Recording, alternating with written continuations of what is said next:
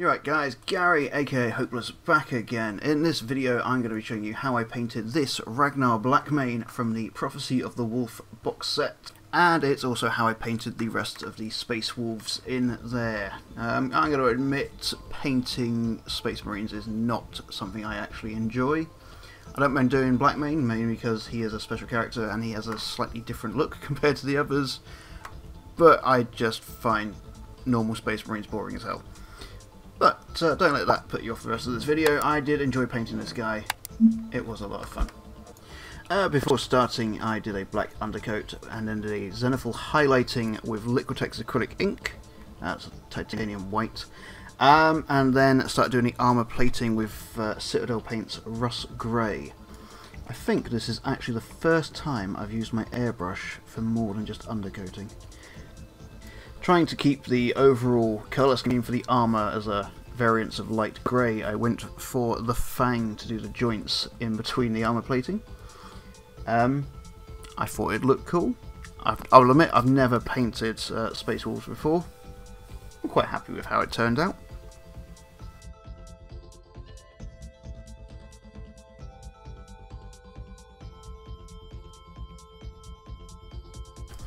And when that had all dried off, I went over all of the armour with Space Wolf Grey contrast paint.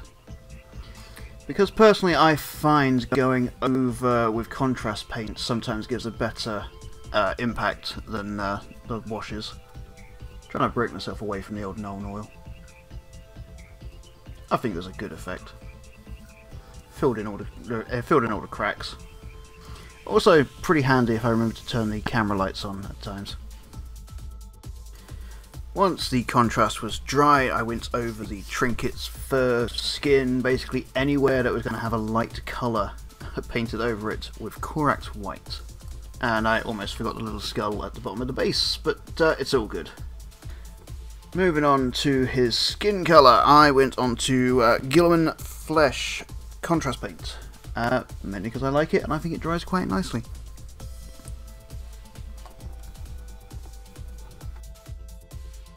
And then moving on to the hair, more contrast paint, this time Black Templar. Wanted to keep it fairly simple.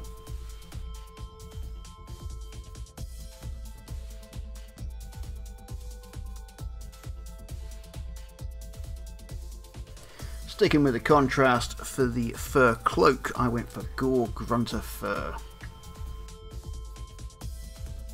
I will always maintain that contrast paint works so much better on textured surfaces, so it's always a no-brainer when it comes to painting furs, if you've seen my Burrows and Badgers videos.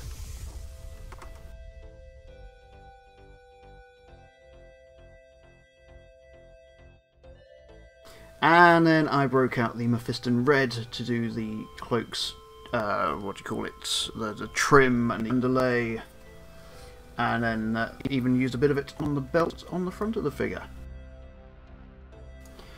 Skeletal Horde was then used to go over the bone charms, so the teeth, bits he's got hanging around his neck, his earrings, and the little, what looks like parchment inscriptions on his wrists and his shins. I think looked quite nice.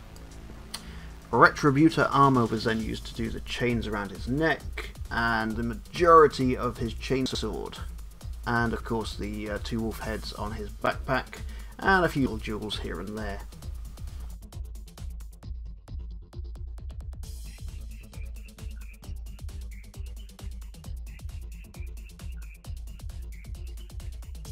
And of course, not forgetting shoulder guards with the insignia on there.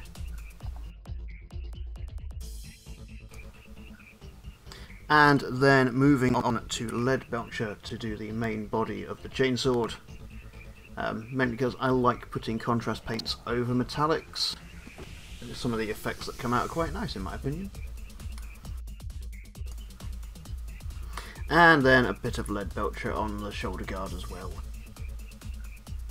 Being very careful not to hit the inscribed runes.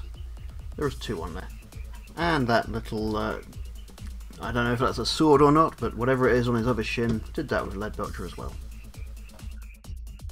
While that was drying, I broke out the Mournfang Brown and started doing the leather bits around him. So that's the little strap that holds the runes and good luck totem charm things around his knee, and his pistol holster, and there's a little leather bag that was just hidden outside, just underneath the fur going over his arm.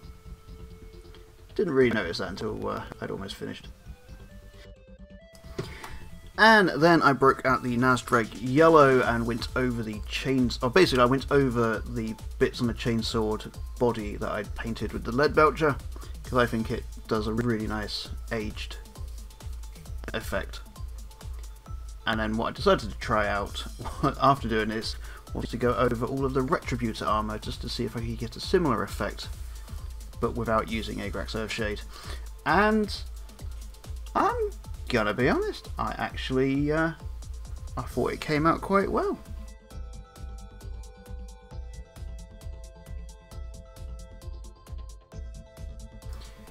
Black Templar is then used on his shoulder pad, the sword icon thingy on his shin, and then used on the little, well, the stone eagle that he is leaping from in rage.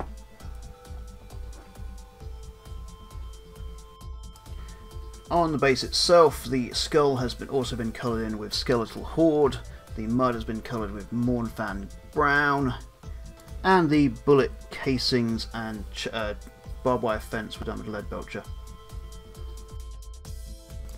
And once all that was done, the only thing left to do was base it and clean it up a little bit. Like I said at the start of the video, I'm not a big Space Marine fan.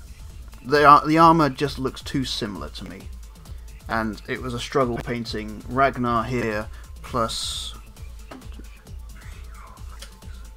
9 Space Marines that all basically look the same. I don't mind doing Chaos, I don't mind doing stuff like that, because at least their armours look a little bit different. In any case, now that these guys are done, that does mean that I can get started on the Orks, which are just to my left and ready to go. So that will probably be the next one I do. I've got a couple of other things lined up and I'm waiting for a few bits. I hope you've enjoyed the video. If you have, please let me know down below in the comments. Give it a like, thumbs up and all that. As always, I am Gary, aka Hopeless. Thank you so much for watching, and hopefully I'll see you in the next video. So until then, stay safe, be good people, bye bye.